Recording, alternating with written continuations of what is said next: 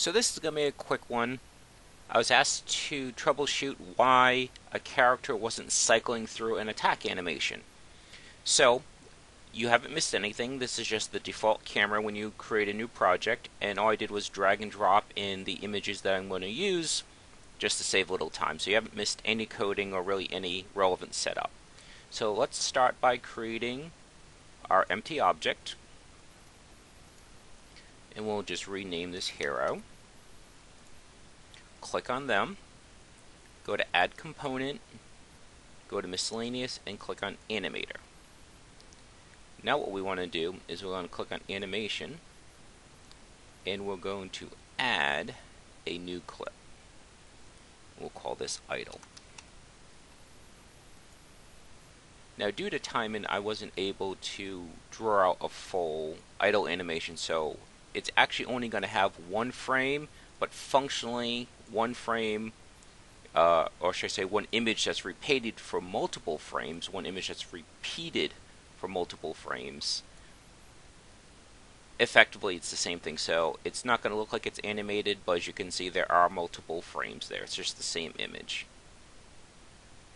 So we unclick that, so we've saved it. Now we're going to click on this, create a new clip, and we'll call this one Attack.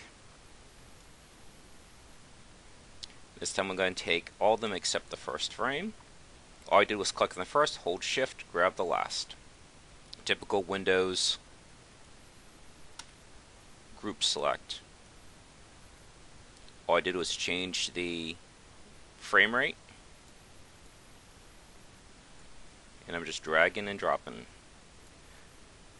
I click once and then drag and drop, that way I always know where I am, because if you don't click first, if you just do that, the highlight reverts back to where you were. So it takes an extra second, but click to make sure you're not missing any frames.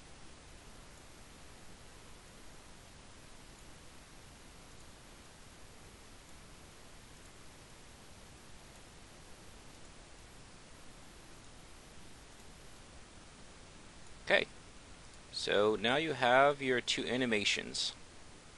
You have idle and you have attack. Now, if you go to Animator, you might have to add this tab at the top. You can add tabs just by right-clicking and choosing Add Tab.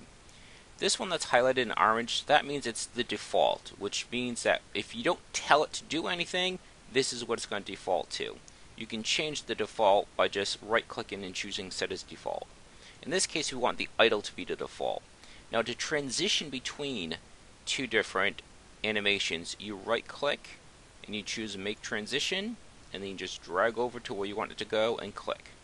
And then, of course, you don't want it to stay there, so you right-click, Make Transitions, and go back. Now, by default, the reason why, or the trigger, shall we say, why it goes from one animation to the other is time. So if you click on the transition, you can see the arrows pointing this way. It says exit time. We're not going to want exit time. So what we do is we create a parameter, and we'll call this hero attack, and we'll have it be trigger type. Now if we come here to exit time, it'll be there. Hero attack, it's a trigger, so there's no condition over there. Triggers are just yes or no. Now if we click on the transition line from attack to idle, exit time is fine, and the actual time doesn't matter. It'll exit when it's done.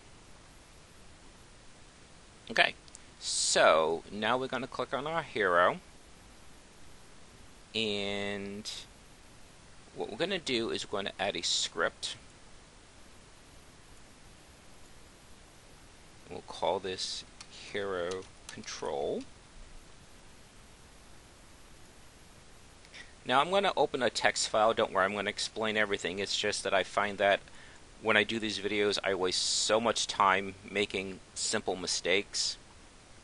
So I'd rather just cut and paste, and it saves a little bit of time too, as long as I give a good explanation. So first thing we have to do is create our variables. There are going to be two. One is we have to create a variable for the animator, and we'll just call it anim, you can call it whatever you want, and a public key code, because the request says to trigger the animation based on attack. So that's just two variables, one for the animator, one for the key code. And this is actually really quite simple. In the update section, if parenthesis input dot get key down parenthesis and then the name of this variable, and then close parenthesis, close parenthesis. So this is saying it's looking for input, specifically what kind of input when the key is down. Now this is important because you can do get key down, get key up, and there's reasons for that. You might be looking to do a rapid fire, so you just want any kind of keystroke, or maybe you only want it to happen once. Get key down only occurs the frame that the key is down. Same thing for get key up. It only happens once the key has been released. So depending if you're looking for a rapid fire or a one-off, that would determine which one you would use. Now here's the variable we set up here, anim, so we're saying the animator, set trigger, hero attack. So what you're saying is go out to the animator, here's the trigger that we use to combine these two, set it to attack, set hero attack to be true is basically what you're saying. By doing that, it'll transfer from idle to attack, and then it'll go back from attack to idle because of time. Now let's click on our hero, and we have to do a couple things. First, let's actually save this, and now the variable should appear over here. So attack 1, go scroll all the way down to the bottom. We're going to use mouse 0, which is the left mouse button. If you're using the keyboard, like say you're doing like an MMO, maybe you want it to map to the keys, entirely your choice. Functionally, there's no difference. It's just a matter of choosing what the assigned key is. Now for the animator, you just click on the little icon next to anim, select the right animator, it's hero, and that should do it if I haven't forgotten anything. I'm going to click, and she attacked. So I realize this is incredibly bare bones, but since I don't know the context really of the request, I wanted this to be as bare bones as possible, that way it'd be easiest for them to integrate it into their system. So that should do it. That's how you cycle through an animation, in this case based on a mouse click.